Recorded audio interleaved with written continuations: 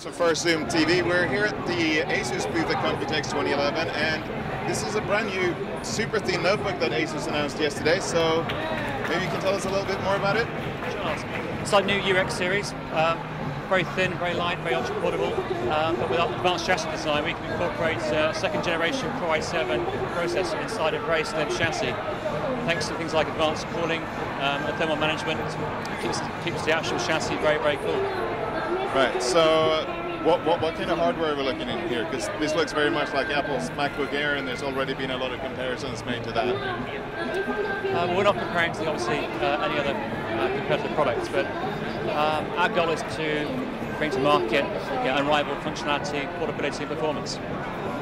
So this machine has an SSD. There was something special about that, though, right?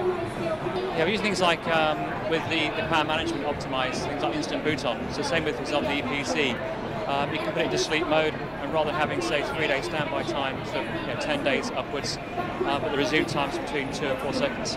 So that's pretty impressive, and it makes it a lot quicker to sort of start your notebook. You don't have to sit around and wait. So when can we expect this product in the market? It's to be confirmed. It could be later this year, but we'll announce probably in Q3 or Q4 the exact roadmap. So at least people can look forward to this for Christmas then? Possibly, yes. Yeah. Great. Thank you very much.